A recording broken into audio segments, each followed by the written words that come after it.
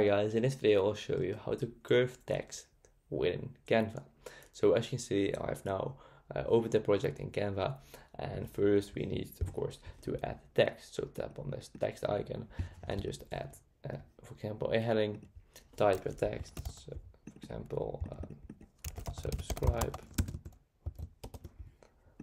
like this.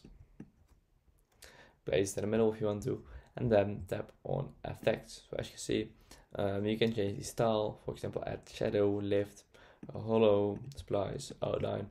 I don't know, you can play around with that. For example, this one, make it a bit, change the intensity, but we want to curve text, so you can rotate it, but that, you cannot curve it this way. But as you can see, you see style, and you need to scroll down until you see shape. As you see, shape is none, but we need to tap on curve. Now tap on curve, and again scroll down a bit, and as you can see, you can make it curved this way or the other way around, as you see. So you can make, the text like nearly touching each other. You can add a shape under this text if you want to. You can really be creative with this, and it's really easy. So if this video is helpful, please subscribe to the channel. It means a lot, and I'll see you in the next video.